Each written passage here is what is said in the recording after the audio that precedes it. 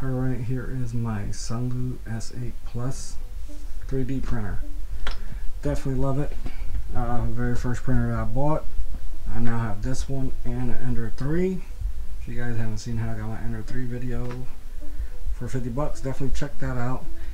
But this is the original printer that I bought. This one has a bigger, larger printing bed.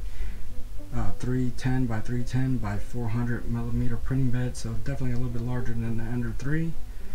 Also has a couple upgrades that one doesn't have, but bought this one for a little under $300 and definitely a good buy for a first printer. I replaced the Bowman Tube already. That was one of the very first things I replaced because I had a filament plug. Everybody has done it. Whoever's been 3D printing for a while definitely has the blue version.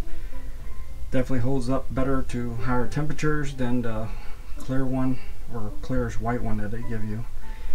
Did not replace this yet because that's been holding up pretty good. It is not plastic, so that's definitely a plus. I also replaced this fitting right here, so I pulled the clear one off and definitely replaced it. The kit comes with all of them. The kit that I bought, that I'll put in the link below, actually came with all this stuff that I'm about to show you guys. So replaced that already. I also replaced the leveling wheels and the springs to nicer, sturdier springs. Definitely a plus. It did not need it, but wanted to do some adjustments. Saw it online, saw the whole kit, and for the cost to replace this, I figured might as well buy the whole little kit. I want to say I paid probably around 20 bucks or 20, a little bit less than 20, somewhere around there. And definitely worth it.